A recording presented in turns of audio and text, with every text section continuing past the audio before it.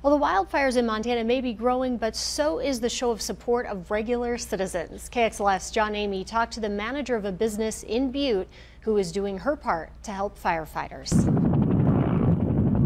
As Montana's forests burn out of control, Jamie Reichert refuses to feel helpless. The way I see it is if I can't go out there and fight the fires, I can do what I can to help those who are. She started a campaign on Facebook last month seeking cash donations and supplies to be brought to her office at AT&T in Butte. Each week, she loads up her car and drives the supplies out to fire camps in western Montana. It's there she's able to meet with firefighters and find out their needs. Chapstick, earplugs, safety glasses, sunscreen, bug spray, whatever they need, I am trying to get everything for them.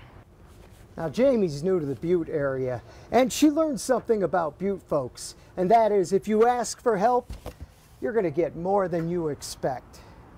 Since I've moved here, I've noticed that Butte is one of the most giving towns I have ever lived in. I did not expect to get all this. I did not expect to wake up with a bazillion messages on people wanting to help. It's amazing. Jamie's co-workers said it's important to help out the firefighters during this catastrophic fire season in Montana. And some of them have already lost their life, so if we can give them something a little comforting, that makes me feel better.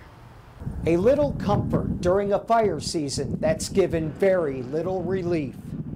In Butte, John Amy, MTN News. Wonderful story, and people who wish to donate can go to her office at AT&T in Butte or go to her Facebook page.